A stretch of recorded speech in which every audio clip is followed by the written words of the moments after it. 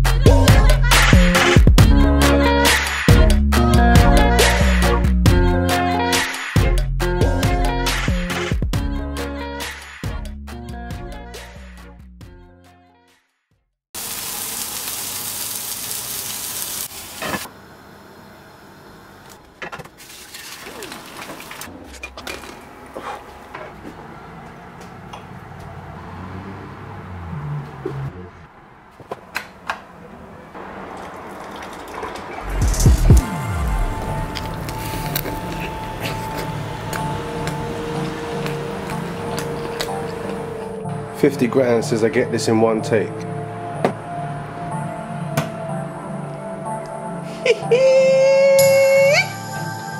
Wonder who that could be.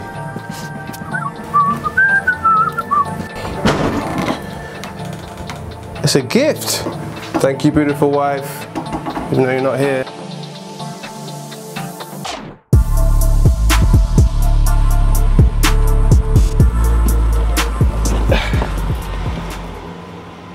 Before we get into this video, go to the subscribe button and hit that, and also go to the notification bell and hit that so you can be updated for when I release new content.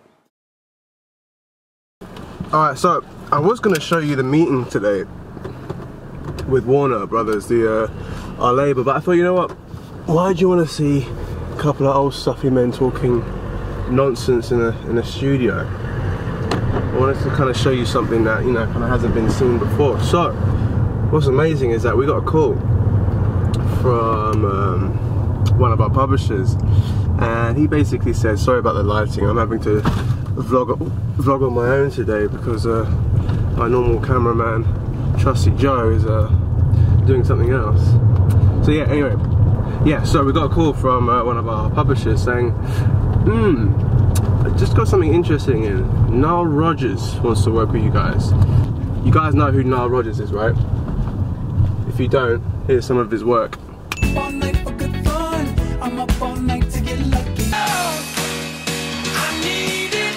Oh yeah. Everybody dance. Clap your hands. Clap your hands. Yeah, so basically we got the call saying he wants to work with us on his album, which is awesome. But that's not just the most amazing part. Do you know where he wants to work? Abbey Road Studios. I've never ever. The craziest thing is, I didn't feel I'd actually work there. You know, the same places where the Beatles wrote their epic music, and Nile Rodgers at Abbey Road Studios. Am I happy to say the least?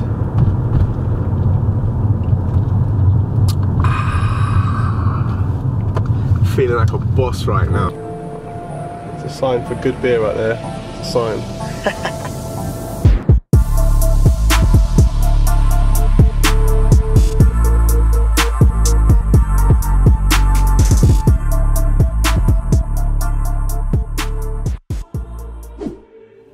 My stepdad used to say, well, he actually told me this story about Mozart, and Mozart said at one time that no one ever writes music. In fact, there's a library of music in the ethos, in the atmosphere, in the universe somewhere. And when you have writer's block, it means you don't have access to that library. And then when you do finally get it, it means you are able to access that library. So apparently writer's block doesn't exist. You're just either in the library or you're not. I don't know how true that is, but it's something food for thought.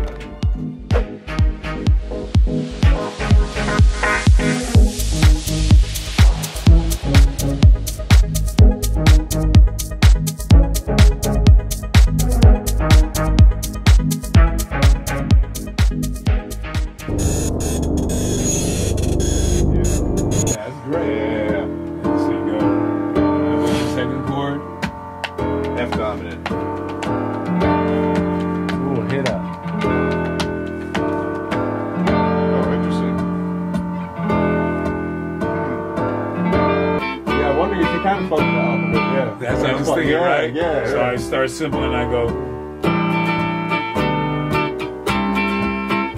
Yes, yes, woo, yes. That's on its own. That's another song. Right, we get lucky. That's his own song right there. It's funny, man. I never wrote like this until like a day or two ago. Really? Ever. It was like, That's crazy. okay. So your normal process is just to get on there and just... Yeah. I usually write very linearly, like the whole thing out and stuff like that. But then, like I said, I work with different people and learn different stuff and go, damn, well, yeah, maybe. Whereas working with like Bruno or Gaga, is it more like a jam session? Well, Bruno was definitely jam. We just, I mean, we.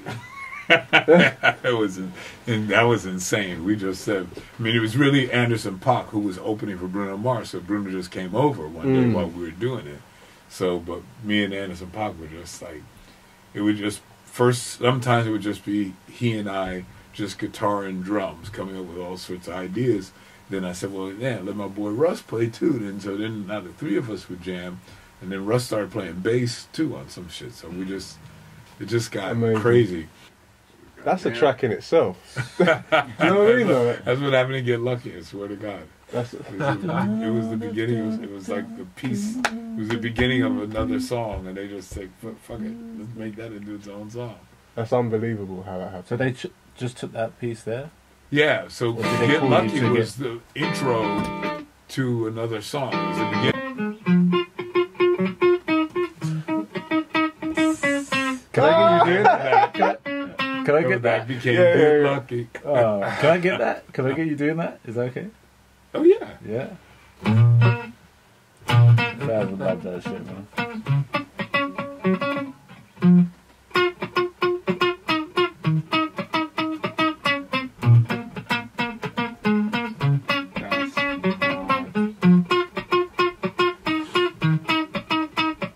So you gotta remember, we're in tons of video games, all those dance games. Of course, freak out. We're in Shrek. Freak out. Of course. We're in. That was the song at the end, right? Yeah. No. It was clever. Shrek's woman says, "Look, you gotta go meet my parents." Yeah. Blah blah blah, and he's like, "No, I don't want to leave the forest." And his friends say, "No, don't worry, Shrek. We got your house covered. You know, everything is cool, man. Go to the palace, go meet the parents. Everything is cool." I remember. So Shrek gets it. He reluctantly gets in the cart, and they go driving, and he turns around and look back at his house, and them motherfuckers going, "Aw, freak out." They actually had burn rubber in that scene. Burn rubber on me. Nobody laughed. So I got a phone call from the people at DreamWorks, and it was like, they said, "Nah, you gotta okay this. If you say no, we're gonna leave burn rubber in. But we can't even show it to you because we really want to lock the reel to the guys. You're gonna risk my biggest copyright, and I can't see You it." can't even see it. Yeah. So I charged them some stupid fucking money, and they paid it. And it was brilliant, the way they used it. Yeah, it was great. It was brilliant. In just a split second. Right, we're in the studio here with Nile Rodgers, Disciples, the legendary. I have to just say though, because like, we're kind of playing it cool right now, like Super playing it cool. super playing it cool. We know, like every time you've said a story, inside our hearts we're just like sitting here like little kids. I can't wait to hear the end of it.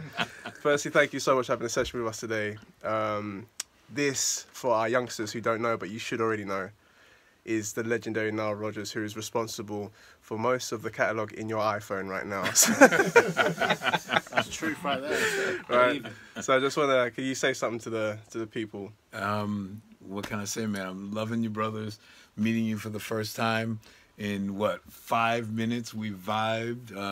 Working on a great track, and we'll probably come up with about 5 or 6 more before we're out of here tonight. There we go. There you go.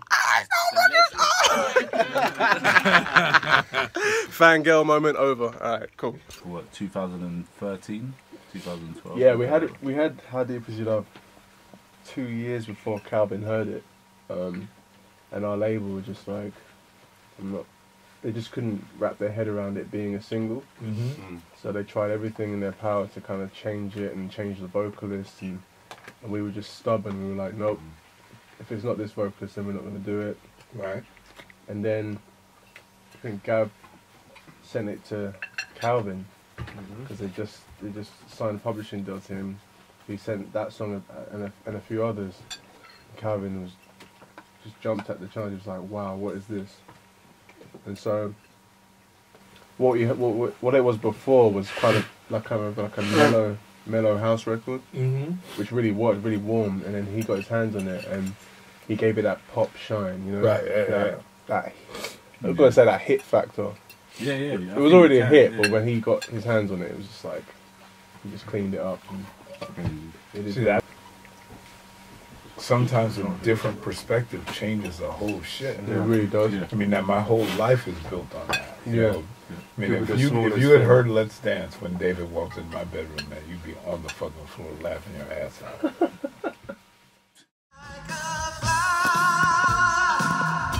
The actual vocal you use is kind of final. That's very similar. Yeah, all we did was mix the demo like the record.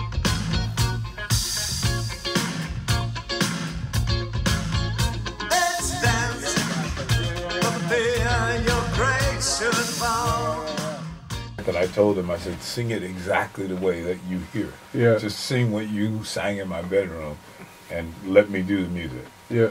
So it wasn't like what we can do now. Yeah. We had to play that shit. Yeah, It was you had to play it. So he walked in there singing that folk shit, and the exact same thing that he sang sounded like that. But that demo I played. Unbelievable. And what happened is that I wrote the chart so that the drummer, the bass drum pattern matches my guitar. So that's some old R&B thing. That's what we want. The bass and the bass drum and all that shit to be locked. Right? So when I play dun, dun, dun, boom, da, boom, boom, boom, and he go boom, da, boom, boom, boom, you hear me go woo! Because I was like, I was just guessing that it would work. Yeah. And it worked. And I'm like, woo! And then David comes in with let's dance, put on your rap. Because even the kick in the demo version has got the same pattern as the one on the actual record. Right? Yeah. Because that was the whole thing that changed the whole vibe.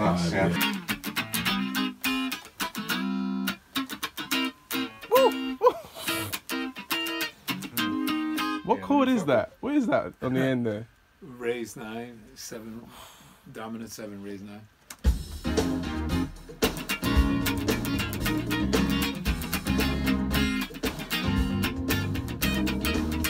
Yeah, it's hard. Something like that. Yeah.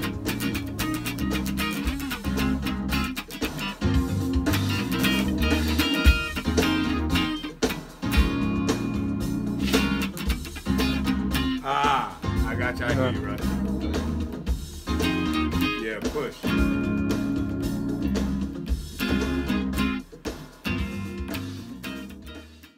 It's been amazing, man. Yeah, and just let it be the start of some shit. Call me up. I'm around. Yeah. And do stuff. It's amazing. No, it's been an absolute pleasure, man. Bro, yeah, you man, guys have been absolutely. great, man. Thank you Cool. so much, you guys. Really Much good, stuff, man. my bro. Much Great stuff. stuff, man. Yeah. You made a dream Awesome, come true man. for us, man. Yeah. Trust me. Good stuff. Unbelievable. Yeah, Thanks so it's much. been killing, man.